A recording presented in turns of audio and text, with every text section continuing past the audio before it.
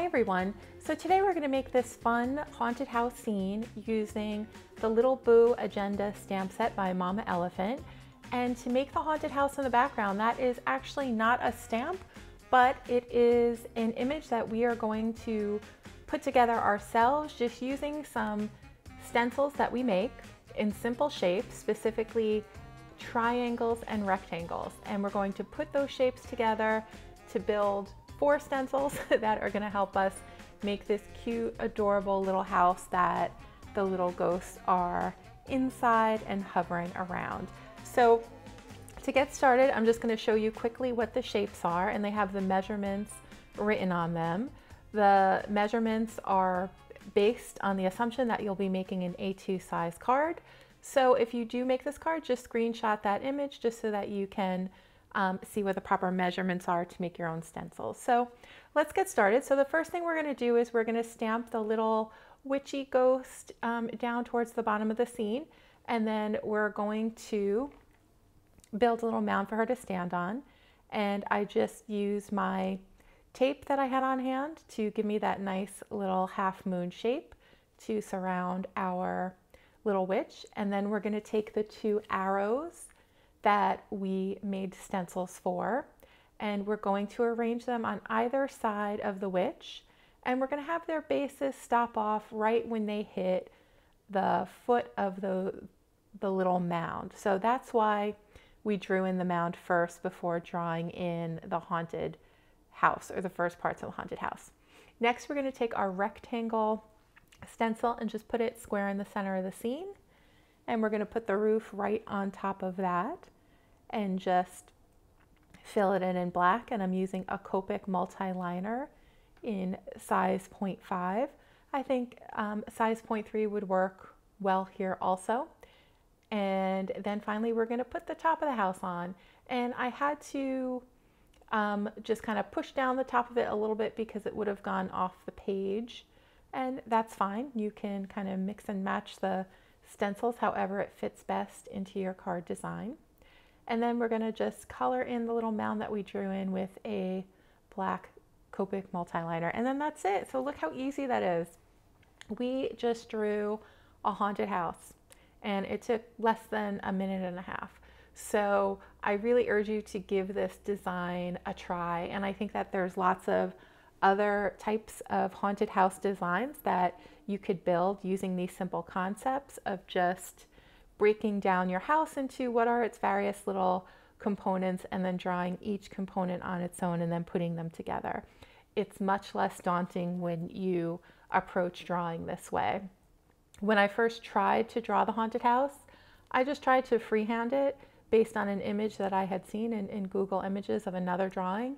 And I felt that it was really hard and difficult, and but then when I looked at it, I was like, hey, it's just a collection of triangles and rectangles, so why don't we break it down a little? And then I did that, and it was so much easier to put this design together, taking that approach of just breaking down the components. So I urge you to, if there's something you really want to do but it seems overwhelming, just try to break it down into small parts, and you might be able to find a way to make it doable. So now we're going to add some decoration to the roof of our haunted house, and we're going to draw little half circles, rows of half circles, and we're going to stagger them so that our circles, the way that I try to remember it is that when you start your line, you want to start it right in the center of the circle on top of it and then end at the center of the circle next to it. And if you do that, you'll be fine. And even if you make some mistakes, and the most likely mistake that you'll make is to draw a circle right on top of each other, that's fine. Just keep going because this is a pretty forgiving design. You're not going to notice if the scales are perfect. This technique is also good if you want to draw scales onto a mermaid. So this is a mermaid tail design. You can use it for shingles on a roof like we're doing here. So lots of different ways to use this one simple little technique. And I usually start at the top of the image that I'm coloring, and then I work my way down. And again, just staggering those circles as we go along. I'm going to speed up a little bit since you get the gist of it now. And then once we're done drawing in the little shingles, then we're going to start on our background. And I'm going to draw in a moon in the upper right hand corner. And I'm just going to use my washi tape because it was right nearby. So instead of going and making a stencil using a hole punch or something like that, I just used a round object nearby me. And that's about 1.5 inches, I would say, around. So if you have 1.5 inch circle punch, that would work. If you have a 2-inch one, that would work too, even 1 inch. So just go with what you have, or if you have a little round object around that you could use to trace the moon, that is good too. So around the base of the moon, we're going to put some BG000, and then we're going to start coloring in the darkest areas of the scene with a BG09. So we're going to have this really, really pretty, deep, bright blue-green sky at the end of, by the time we're done making this card. And then I'm going to show you another option that uses a duller version of a blue-green to see how you like that. Maybe you would like to copy that style instead. We're also going to make another card that has a different colored house. So the house we're going to make here has purplish tones, and then the other example I'm going to show you has some blue tones. So if you're making the card for someone who loves the color blue, you could use the blue version. If you're making the card for someone who loves pinks and purples, then you could use this version that we're going to make on screen. So the method I'm using here with the background is I'm just making the bottom of the scene darkest and then working my way up with my lighter blue-green colors. And then once I got to the bottom, I didn't think that the blue-greens blended all that well, so I'm just going over with another coating of the blue-green, using some darker shades this time until I get all the way up to the top of the scene with my BG02. And then I'm just going to reinforce that little shine around the moon with my BG000. And now it's time to start coloring in the house. So for the house, we're going to use RV 91, 93, 95, and 99. And I'm going to start just by coloring in the entire base of the house with RV 91. And I didn't mask these images, so I'm just trying to be careful coloring around them. So I just adore these cute little ghost images by Mama Elephant. I bought this stamp set maybe a few weeks ago and I've been dying to use it, but I just didn't have the right idea for a project until I came up with this haunted house idea. So there are, I think, 12 different little ghosts that you can choose from to fill in your scene. So you don't have to use the ones I used here. You can use some others that are in the set as well. For the shading on the roof, I am trying to go in the direction of the moonlight. So any part of the roof that's going to be hit by the moonlight, I'm making that lighter. So that's why you might notice some of my crazy little scribbles in the beginning with the lighter gray at the points that are closest to the moon, and then the darker gray on the points of the roof that are farthest away from the moon.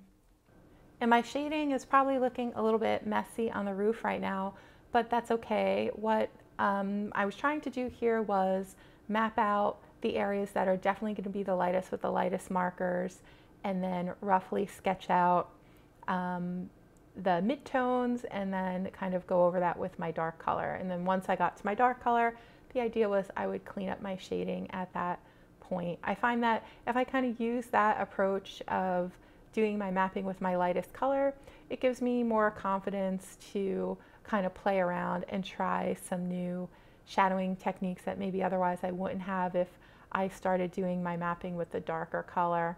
Because once you start with a darker color, you're kind of married to it. You know, you can always go darker, but it's harder to go lighter after you've started something dark. So that's just a little tip that I will give to people if you want to kind of try out some new shadowing techniques. Maybe start mapping out the lightest area with your lighter markers. And that's assuming that you don't want your lightest area to be just white, in which case then I guess you would have to work around those areas maybe with your lightest marker. Another piece of advice I have for anyone who is just starting with Copics, or you're kind of been using Copics for a while and you're maybe a little bit frustrated with where your skills are at this point, or maybe you feel like you're in a rut and you're not really seeing much improvement in your coloring, you know, just try to be as loose as you can when you're coloring. If you've been coloring for a while, if you've been watching my videos for a while or other artists' videos on YouTube, you know how to shade at this point. You understand that a light color blends into a midtone and a midtone blends into a dark, and that those are the basic rules of shading. So you know that, so have confidence in that. So when you are doing your own shading, just try to start going more quickly and just be loose. That's my best advice that I could give is be loose. I think the one thing that's really noticeable in someone's coloring is when they're too tight and controlled. You can just tell, you can see it on the page that the person didn't feel confident with what they were doing. They were a little bit self-conscious, and you know, that's not something that we want to portray in our artwork. We kind of want our emotion and our feeling and our love of the craft to come through. And the only way to do that is to try to train yourself not to feel self-conscious about things, to feel when you sit down, you know, at your desk and you're drawing, you're engaging in an activity that you're engaging your soul, you're doing something out of love, you're usually making something for someone that you care about. So you should be kind of triggering all of the positive aspects that you have of yourself, not the ones telling you, I can't do this, I'm not good enough, or anything negative. So just get rid of all that and try to be loose and confident and just, you know, see how it goes. So, okay, we are almost done coloring in our scene, and I'm just going to color in the little images now. I simply adore these little ghost images. I think there's about 12, maybe 12 to 15 different images that are in the Mama Elephant's Little Boo Agenda stamp set. And I picked out my favorites and I kind of assembled them all around the scene. So we have our little witch who is standing in front of the haunted house, and then we have a little ghost with a balloon who's on the left-hand side. Then we have another ghost with a pumpkin on its head, which is so sweet. And then a little baby girl ghost in the window, and a little mummy next to her, and I thought we would give him mummy skin, so we're going to color that in with YG 91 and 93, which I think are also good if you're going to be making zombies this year. The YG 90s family is a really, really good color combination for zombies and other undead things. Vampires too, I think, would look good with that. Frankenstein, maybe you want to go a little bit brighter greens with him. So what I'm doing here, I decided that I wanted to add some more shadows on the front of my house, or the bottom part. So I'm just going over everything with a C5 and a C3 and just kind of glazing the lower portion of the house. And I was just playing, I just wanted to see how that would look. And I kind of like it. And I think that it makes that center of the house right underneath the little mummy and the little baby girl kind of pop even more in the moonlight. So now I'm just adding a little bit of shading to the ghosts, because I felt that with all the shading all over the scene, it would look strange if they were just stark white. And also I was a little sloppy around some of them, so I had to add some dark gray just to cover up the parts where they kind of got colored in with whatever was behind them. And now we're just about done here. I'm just going to add some shading to the moon. And it's been a while since I've made a moon, so my moon shading is a little bit shaky, but that's all right. And again, I'm just trying to smooth out the color in the background. And then that's it. So now we're going to peel off the painter's tape. And the painter's tape, I love the little white edging that I get around my cards when I do it this way. And also it helps me to stabilize the paper when I'm coloring on video, so that it doesn't bounce around everywhere, and it's easier on all of your eyes to watch. So that's why I kind of use the painter's tape.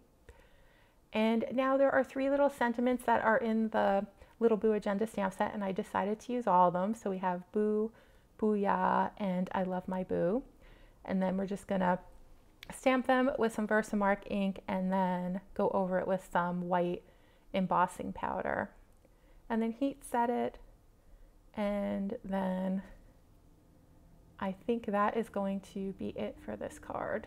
So Now, again, going over this with my heat gun. Sorry for the blur there for a second. And then I just flipped it over because it got a little bit warped, so I wanted to even things out. And now that looks good to me. Now I'm just going to flip everything over, and we're going to adhere our card panel to an A2 size card base. And the card panel is done with Express It blending card, and then I just attached it to a Neener Solar White 110 pound cardstock base. Then I'm going to add some little white highlights to the witch hat, the little balloon, the broom, the pumpkin. I'm going to add some little dots to the little girl's bow, a little bit to the candy and the brim of the hat. And then finally I'm going to take my black glaze pen and dot the eyes on the ghost. Now, the ghost eyes are more of an oval shape than a round shape, so if I had to do this over again, I would have left that off because I feel like the ghost eyes probably look better unglazed. So that's just something to keep in mind. So this is the second version of the card that I made with the blue undertone. So I used B37 and 39 for that house, and then this is the one we made in the video with the purpler tones. So I'd love to hear which one you like better. So just leave me a comment below letting me know. And if you haven't subscribed to my channel, I ask that you consider doing so. We are approaching the fall and the Christmas card season, and I expect to have lots of content up in the coming months on Christmas cards and other autumn themed cards. So please be sure to subscribe if that sounds interesting to you. Otherwise, have a great day, everyone. Well, not otherwise, also, and in addition to, have a great day, everyone, and I will see you again in the next video.